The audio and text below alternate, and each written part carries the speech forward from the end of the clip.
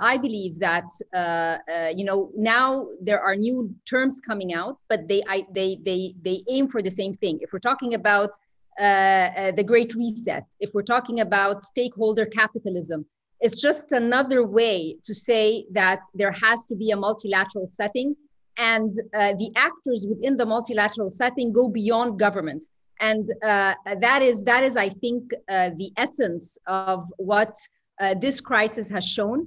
And I do agree with Peter that humans are myopic; they forget. But the implications from COVID are going to be lasting longer than any of us expect, and that is going to push all of us to collaborate, whether we like it or not.